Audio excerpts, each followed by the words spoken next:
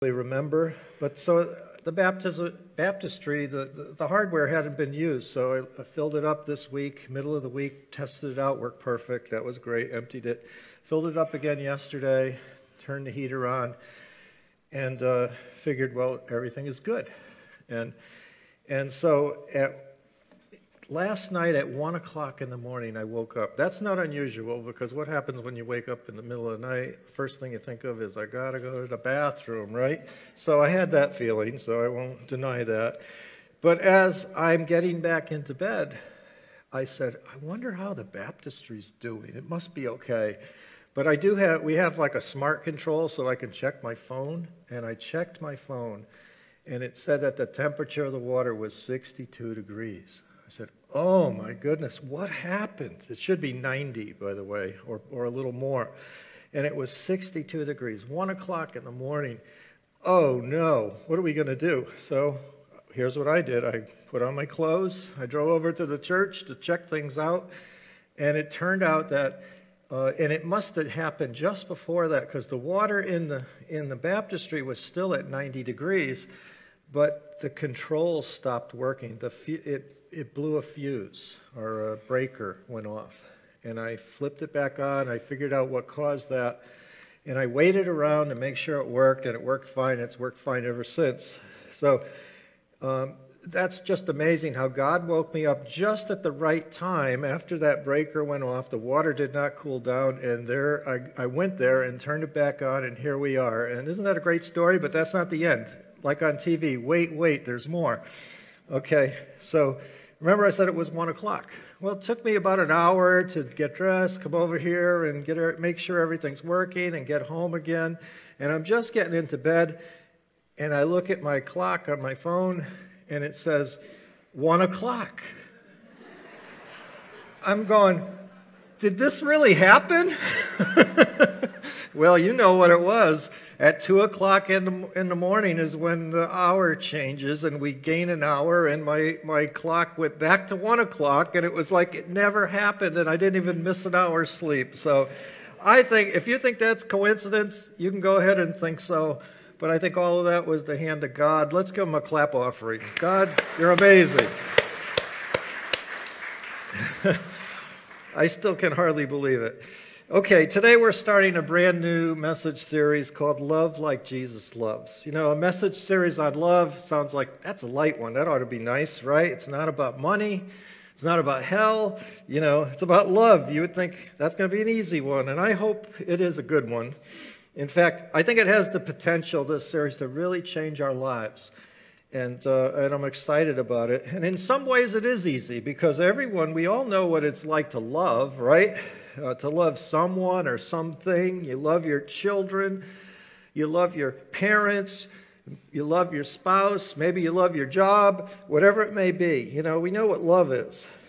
But we're going to talk about being a different kind of lover, a great lover. We're going to talk about loving like Jesus loves. Okay? In fact, the theme verse for our series is John chapter 13, verses 34 and 35. It says this, "A new commandment I give you, that you love one another just as I have loved you. You are also to love one another. By this all people will know that you are my disciples, if you have love for one another." Okay, to actually do that, to actually love like Jesus loves, you have to go deeper than just that.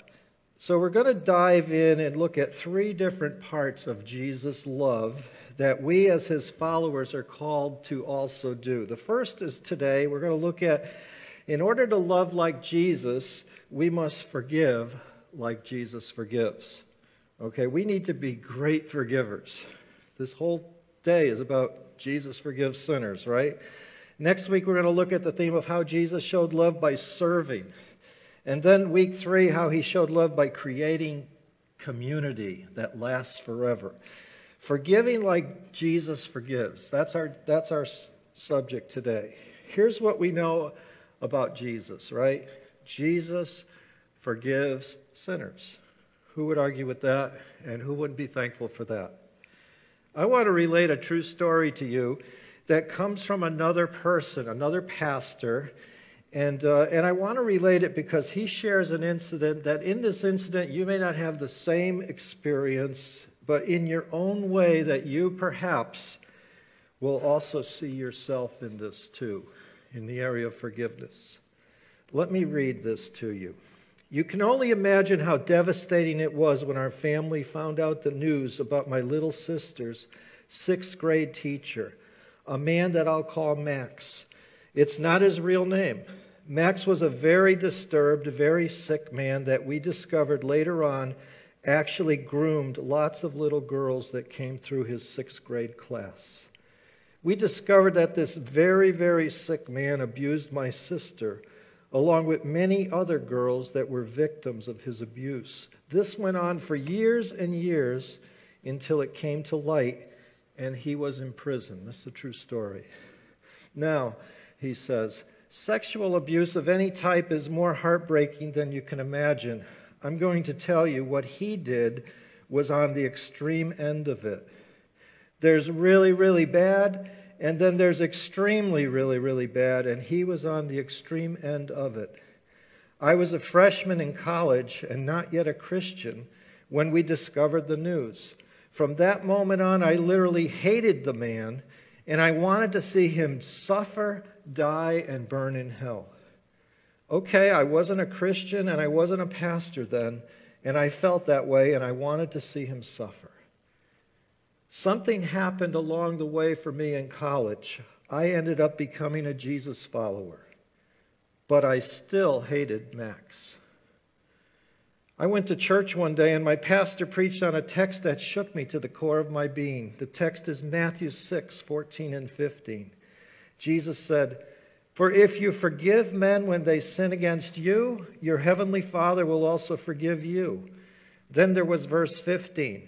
"But if you do not forgive others their sins, your Father will not forgive you your sins." If you do not forgive others their sins, your Father will not forgive your sins. When I read that verse, I had this sense of panic because there was nothing in me that ever wanted to forgive Max for what he did. I knew I couldn't do that. So I questioned, could I even be a true Christian if that was true? I felt I was, yet this is what the text says. How can you forgive someone who does something that seems absolutely unforgivable? And I'm going to stop reading that story. I'll pick up some of it later. Let me ask you this. Do you feel that in your own way? I bet some of you do. Can you empathize with this person, this Christian? In your own way, you may struggle to forgive a person, a trespass that just seems, that's too far, it's too bad, I can't forgive that. So today, as we do this message, we're not going to play games with forgiveness. That's the kind of forgiveness we're thinking about today when we consider that forgiving like Jesus forgives. You know, this next text that we're going to start with as we pursue that is Luke chapter 23. We're going to see, I think, the most amazing display of forgiveness that you ever could imagine, even more amazing than something that might come out of that story. Jesus is hanging on the cross. Keep the context in mind. Remember, Jesus was completely innocent. He never, ever sinned. He hung between two criminals at the time. As we pick up the story in Luke 23, it says this, 2 other men, both criminals, were led out with Jesus to be executed. When they came to the place called the Skull, they crucified him, along with the criminals, one on the right, the other on the left. Now, as we read this, realize what's going on. I could say more, but let me at least say this. The cross was a form of death that was designed to torture, to bring excruciating pain and excruciating humiliation to the person who was being crucified. In fact, that word excruciating actually comes from the cross. It means out of the cross, excruciating. Then when people were crucified, people would come by and spit at them and mock them. And that's exactly what happened to Jesus as he hung on his cross. They were spitting at him. They were mocking him. One of the criminals right next to him said, Hey, you saved others. Why not save yourself and us?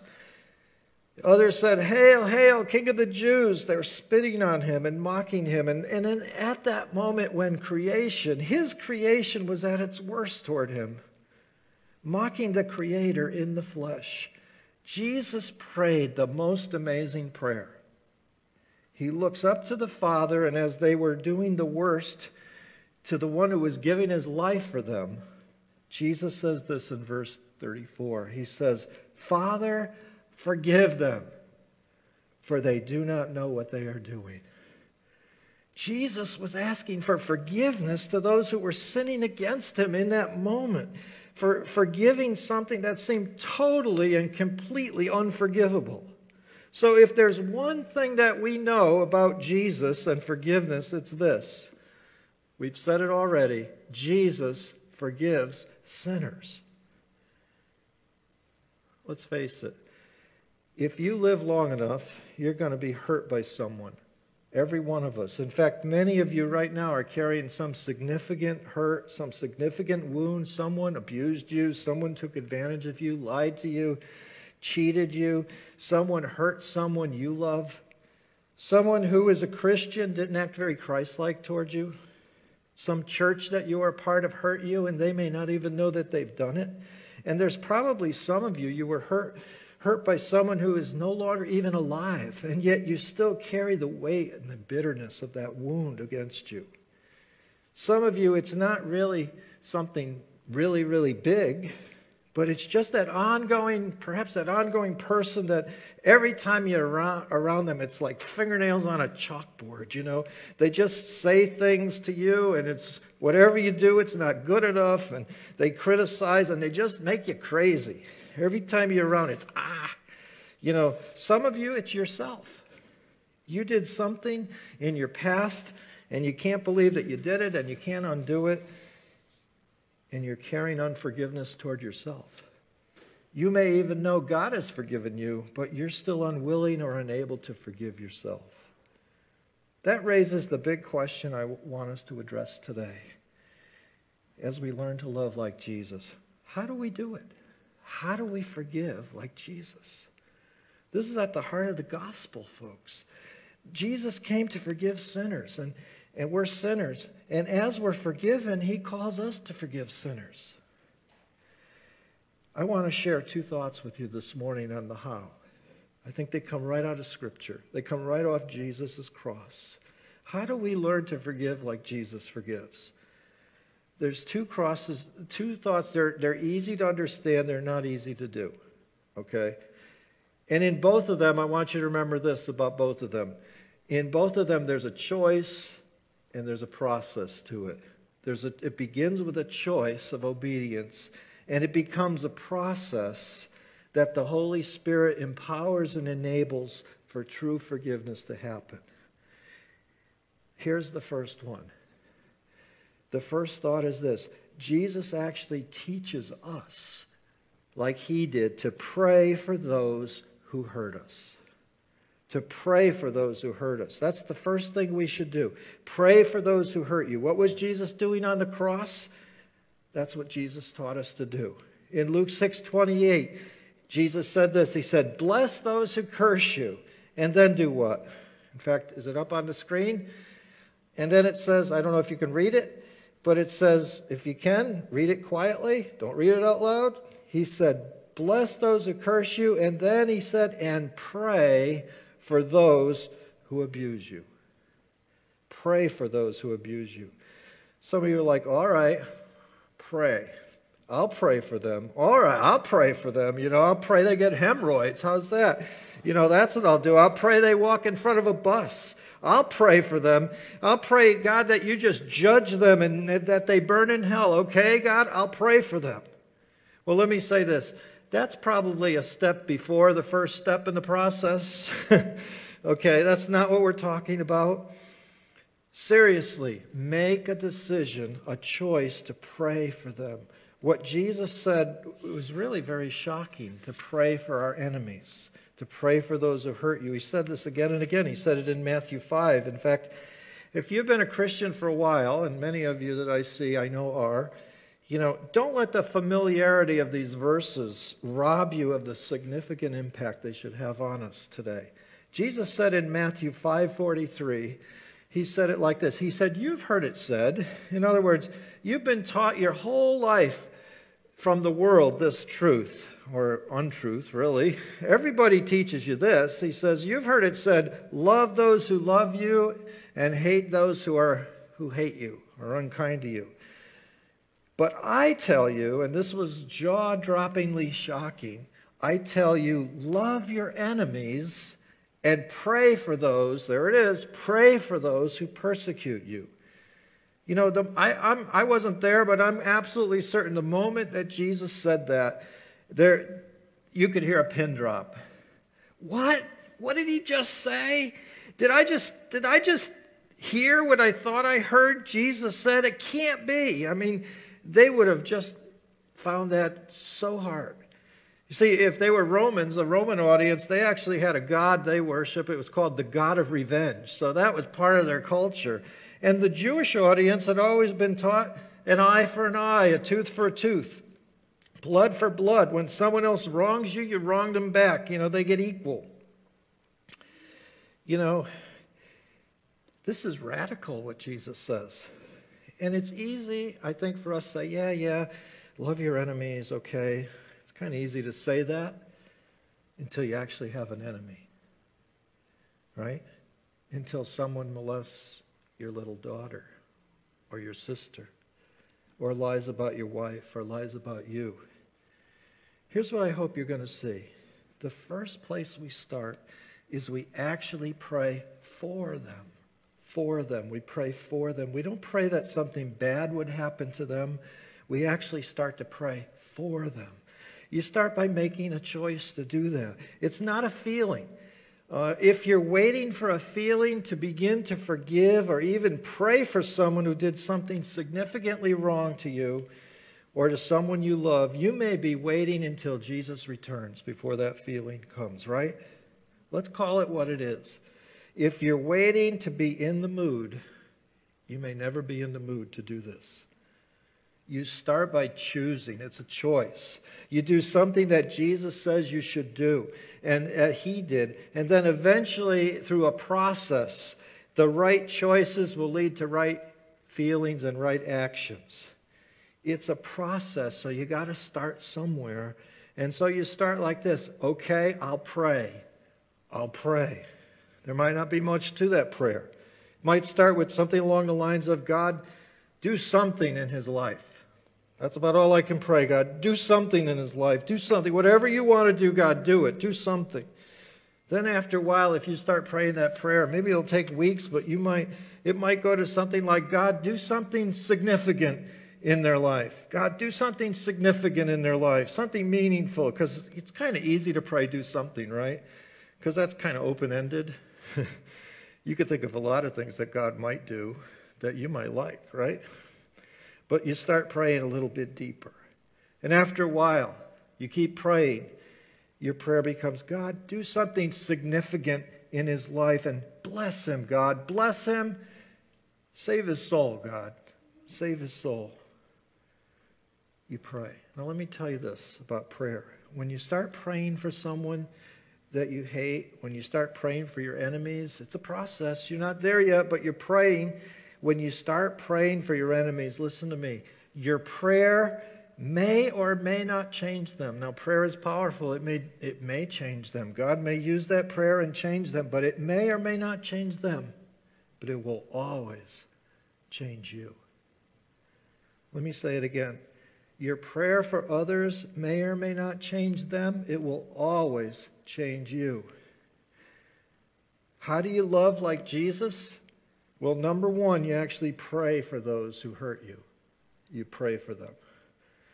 Here's the second one. Then we need to get to the point where we forgive as Jesus forgave you. Don't miss the second part of that saying. We are to forgive as we have been forgiven. This is so important. We forgive in the same manner that God has forgiven us. We forgive as we've been forgiven. Colossians 3:13 says it directly. Paul said to do what? If you have it there, It says, forgiving each other as the Lord has forgiven you, so you must all forgive. What are we to do? He said we're to forgive. How are we to forgive? As the Lord has forgiven you. You forgive as the Lord forgave you. We forgive as the Lord forgave us. I don't know about you. I can't speak about your life. But God has forgiven me a whole lot. I don't know what you've done. I don't know how many lies you've told. I don't know how many people you've hurt. How many, things that you've done that you shouldn't have done. How often you disobeyed and sinned against God. I can't speak for you. But I can tell you right now, I've been forgiven of a whole lot by a God that I don't deserve to be forgiven anything for. From a holy God. If he's forgiven me of a lot, then I am to forgive freely as I have been forgiven by him. We must make a choice here again to forgive. And then it becomes a process where God works in us to make that full forgiveness as time goes on.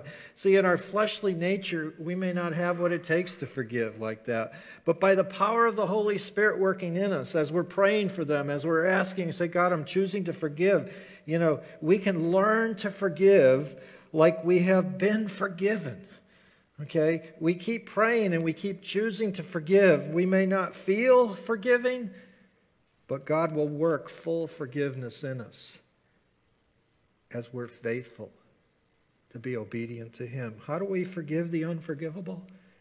How do we do it? We forgive as we have been forgiven. At some point you make a choice. I want to forgive God. I'm not quite there yet. But I'm going to choose to do what you, God, what your word has said and work toward it. God, I'm going to choose to forgive him. I'm going to forgive her.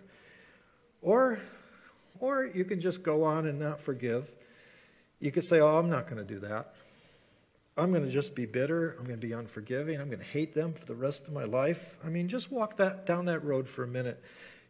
Just choose to be bitter all you want. I'm bitter, God. I am bitter. Anytime I see him, anytime I see her, I feel anger, in bitterness. I'm doing that, God. Christmas time is coming. They're going to be there. I'm going to be miserable the whole time. The whole time, whenever they're around, I'm angry. Every time I think about them, I'm going to get really, really mad. 3 o'clock in the morning, I think about them, I'm mad. They may not even know I'm mad, but I'm mad. I'm going to be bitter. I'm just going to be the best bitter person around. I'm going to be filled with hateful thoughts. I'm not going to forgive them. Every time I think of someone like them, I'm going to think of them and I want to claw their eyes out. I'm going to want them to suffer. I want them to go to hell. I want them to let it fester inside me. If asked what I'm going to be, well, I'm going to be the best bitter person around. Anne Lamott said, and I love this quote, bitterness and hate is like drinking poison and hoping the other person dies. Is that your game plan? How's that working out for you? What do you do? What do you do when you've been hurt? You start praying. You take it to God. You pray. You just be honest with him. You say, God, I don't want to do this. It's not right. It's not fair. They did what they did, but I'm choosing to forgive as you forgave me. You pray. You just tell God. You keep telling God. You keep telling God. Then one day, God does a miracle, and you go find your frozen CD, and you just let it go. Right? You let it go. You just do it. You just make a choice. And you know what? By faith, you say, by faith, God, I'm choosing. I may not feel like it yet, but I'm going to start letting this go. I'm going to let go of what they said. Next time I think of them, when anger comes, I'm going to pray for them. God, I'm going to begin letting it go. I'm going to let go of what they did. I'm going to let go of the hurt. I'm going to let go of the bitterness. I'm just going to let it go.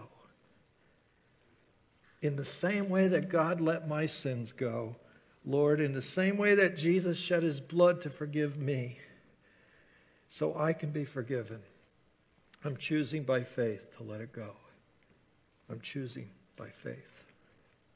Let me close out our time with the rest of the story of that pastor and his sister. Can I do that? I think this just illustrates everything I've said.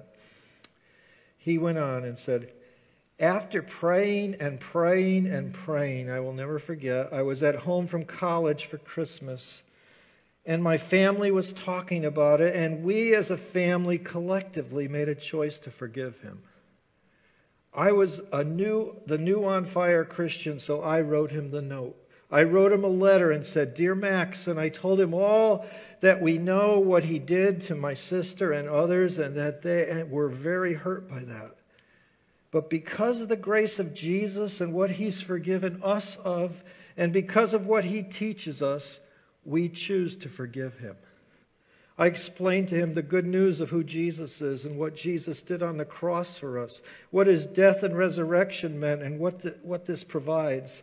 I explained to him that no matter what he's done, that if he would call out and ask for forgiveness, that Jesus would also forgive his sins, in the same way that Jesus forgave our sins. I gave him a prayer to do that, and through the tears, I sent that letter. We didn't know until later, but Max was actually dying from muscular sclerosis and was under the care of a hospice nurse at the time he received our letter. I met that nurse through a weird set of events later on. She said he was very, very close to death when he got the letter, and she read it to him. She said, I don't know what he had done, but he was obviously pretty bad. Must have been bad, and he just cried and cried and cried the whole time that I was reading the letter. He got down at the end and said, would you read that prayer to me again? I need to pray it. If Max, the man who molested many girls in this very brutal way, repented and prayed that prayer for the forgiveness of sins, then Max would be in heaven even now. Not because he's good, because there was nothing good in him, but because that's how good Jesus is. In the same way, I will be in heaven one day, not because I'm good, but because there's nothing good in me, but because of how good Jesus is. That's the reason. As hard as it was that day, our family chose to let that go and forgive, and that was the day that our lives changed. The day I forgave was the day God set a prisoner free. And that prisoner was me. Today, my sister is married and has 4 children and helps people all the time to recover from the same thing that she endured. And the only reason she is able to do that today is because she forgave someone else as she has been forgiven. Therefore, it no longer has power over her. End of story. I don't know who it is today who's carrying an offense and won't let it go. It could be something significant like what I just read. It could be that annoying person that you just can't get over in your life. If we're going to be followers of Jesus, he calls us to a higher standard. The world is going to teach you, love those who love you and hate those who hate you, and that's fine. But Jesus says, no. We actually do it differently. We pray for those who persecute us, and we love our enemies, and we forgive as we have been forgiven. That's how good our God is to us, that he freely forgives us. And in the same way, we learn to forgive as we have been forgiven. For God, I don't think it's a process. But for us, it is a process. But it's the same thing. Let me just ask you directly as we close. Maybe you're carrying a hurt right now, a wound. Somebody did something to you or someone you love, someone you care about. Maybe it's something not even that big, but you can't get over it. Will you choose today? Will you choose today to start seeking God and ask him to help you forgive and let it go? To be a great forgiver. If so, bow your heads. Let me pray for you right now.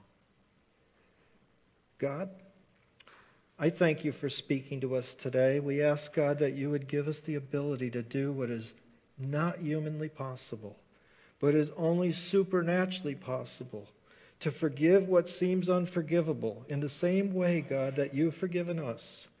Help us to forgive others. We thank you that the same grace that changes us has the ability to change others. Teach us, God, to love like Jesus, to forgive like Jesus. I pray, God, that the healing will start as we choose just by praying for that person, just praying. God, do something in their life. Even if our prayers don't change that person directly, God, thank you that they will change us. Then, God, as we keep praying, as we walk intimately with you, we thank you, God, that you will give us the ability to do what seems impossible, to forgive others as you have forgiven us. In Jesus' name I pray. Amen. One more thing before we close. You know, you can't even begin to love as Jesus loves or forgive as Jesus forgives until you first receive the love that Jesus has for you. 1 John 4:9 makes that so clear. In fact, 4:19 says, we love because he first loved us. That's where love comes from. And it says, God showed how much he loved us by sending his one and only Son so that we might have eternal life through him. For some of you that are here today or listening at home, because I think God has invited you here because he wants to show his love to you first.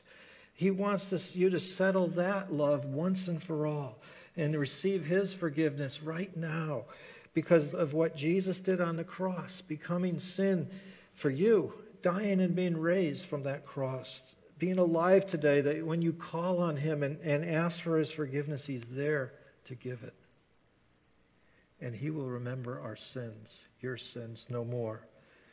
The scripture says if you confess your sins to God, he's faithful and just to forgive your sins. Many of you, maybe not many, but some of you, maybe not some, but maybe many of you, I don't know, it's why you're here today. It's time to let it go. It's time to call on him. It's time to be transformed. You won't become a better version of you. You'll become a new you.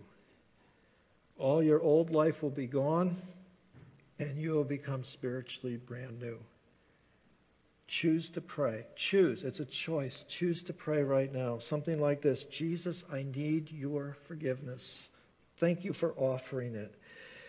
Forgive me of my sins. I believe you died for my sins. You died for me. Today I give my life to you. I surrender completely to you, Lord Jesus. Thank you for the new life you'll give me. In Jesus' name I ask this and pray. Amen. Will you pray that prayer? God will hear it if you do, and God will bless you. Well, our time is concluded. We've gone a little over. I think it was worth it today. It's great to see Naomi get baptized and celebrate the Lord's Supper. Let God speak to us through his word. Let's go be forgivers like Jesus. It's a process, but let's get started.